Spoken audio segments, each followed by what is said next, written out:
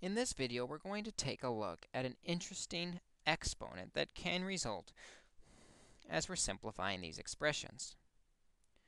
We've already seen the quotient rule, which says that we can subtract exponents to simplify them. A cubed over a to the fifth, then, would be a to the 3 minus 5, or a to the negative 2 power. But that's kind of weird in that we have a negative exponent. How can we multiply a by itself negative 2 times? So let's try thinking about this in another way. A cubed means we have 3a's multiplied together over a to the fifth means we have 5a's multiplied together. When we reduce, a's divide out in the numerator and denominator, and all the a's in the numerator are gone, which means we technically have a 1 left over in the numerator. We have 1 over a times a, or a squared. Simplifying using this other way, we end up with the fraction 1 over a squared. Because both of the ways we simplified are acceptable methods of simplifying algebraically, both of these must be equivalent. A to the negative 2 is the same as 1 over a squared. Negative exponents simply mean we've run out of things to divide out. When dividing out, a to the negative 2 meant the a's were actually in the denominator. Notice now, when we move it to the denominator, the exponent is positive.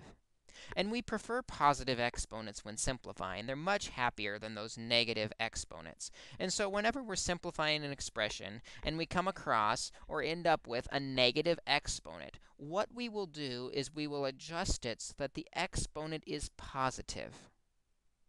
Negative exponents mean the reciprocal, or flipping its location over.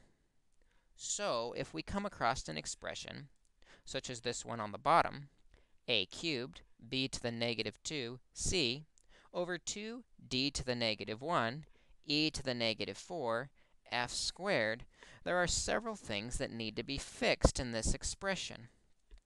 We don't like negative exponents. We don't allow any negativity in mathematics. It's a very positive experience.